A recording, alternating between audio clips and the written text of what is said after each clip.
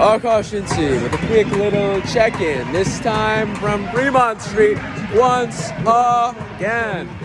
Yes, just when I thought I had left Las Vegas, something about this city, something about this place, something about this environment, something about this aura has called me back, and called me back almost stronger than ever.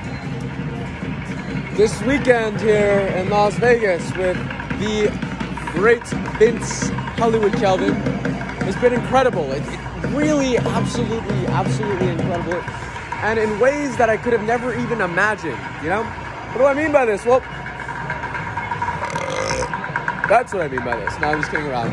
That is some remnants of an absolutely stellar dinner.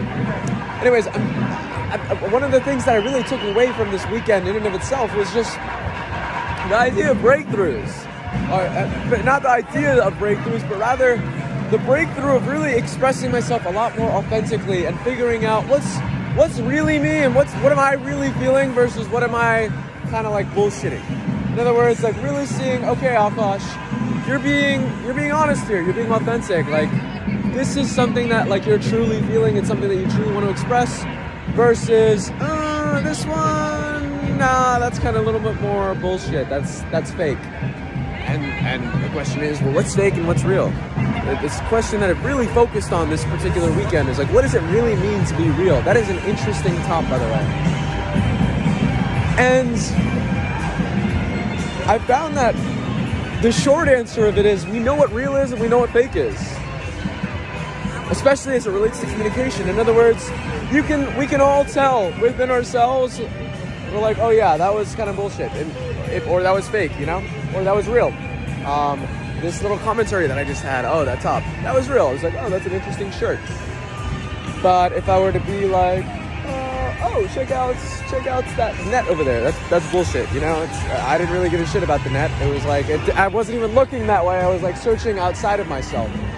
Why is this like an important topic to me? What does it mean to be real versus what does it mean to be fake?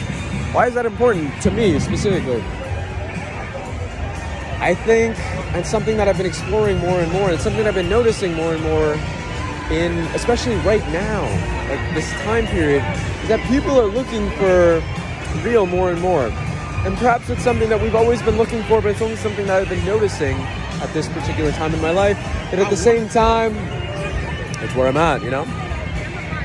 So it's finding ways of how can I be more real with myself?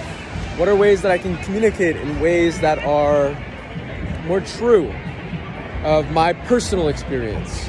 And it comes down to, and again, many of these takeaways really come from Vince Kelvin. It comes down to checking back in with myself, being like, Akash Inti, how are you really feeling right now? Like, what's really going on with you? What's going on in the inside? And right now, what's going on in the inside is I am fucking shot. I'm exhausted. My feet are killing me. I want to get a pedicure right now. I feel a bit overstimulated in terms of all of the different things that are ongoing around me. And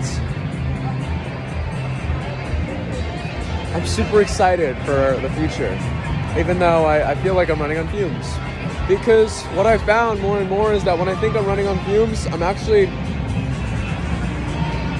just beginning. In other words,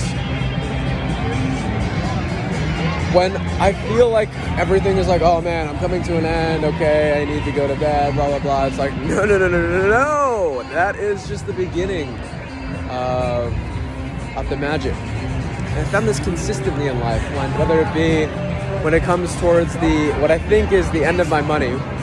It's like, wow, there's actually a whole new layer to be explored right here. Or when it comes to the end of my, oh man, this is everything I've ever had to say, I don't have anything more to say.